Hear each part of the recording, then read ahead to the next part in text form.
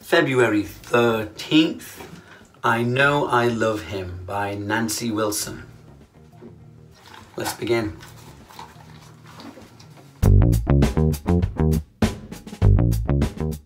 Slight change of plan, February 13th, El Computador Virtuoso by José, Vicente, Asuar.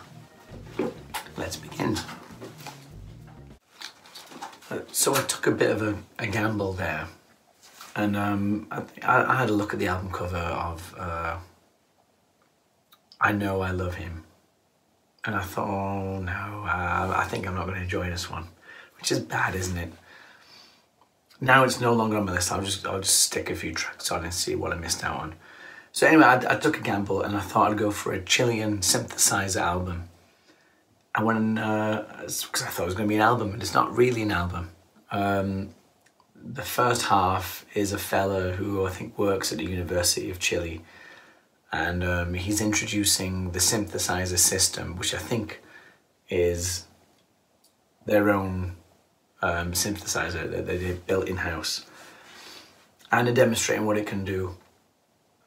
And in Chilean, is that a language? And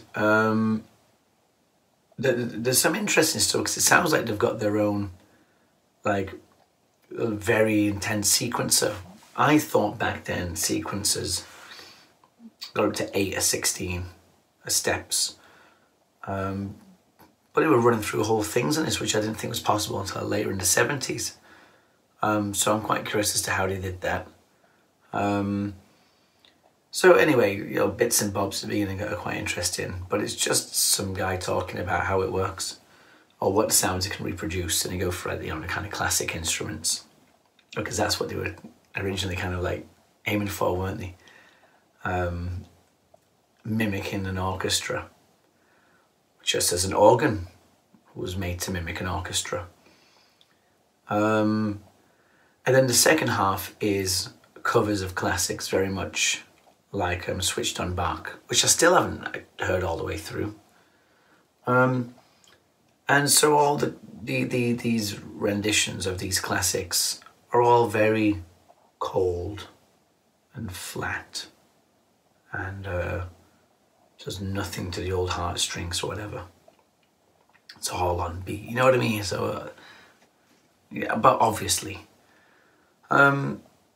So just listening to what a synthesizer could do, and all the overdubs that's going on, it's one of those curiosos, just like the other one, Synthetic One, whatever number that was. It's not so much the music, it's like, look what this machine can do. Let's stick it on a record. That's what it sounds like. So it's not an album I'd recommend, but I didn't hate it. It was interesting. It's different, isn't it? I'm not listening to this kind of music all the time. So it was different. The last track was actually quite good. Now, I will put that on standout tracks. Danza Ritual del Fuego. That ended quite intensely. And it shows off, what it can do well. That's about it, really. Goodbye.